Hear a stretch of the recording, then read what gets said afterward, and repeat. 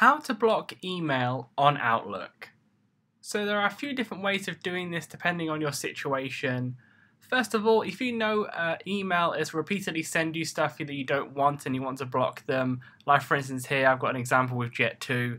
So for these emails, all you have to do is the little like circular profile picture logo. Just go ahead and click on that, so you'd have to click into the email.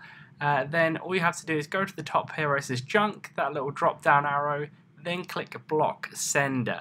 That should do the job, and then you won't get any more emails from them. If you do want to delete the ones, it won't automatically delete it. You will have to go through and manually do that if you want to, or click delete all at the top left as well. Or if you're in an email and you want to block someone like this here, then it's the same type of thing at the top of the screen, where you'll click the little drop down on the junk part and then click block sender and then click OK there.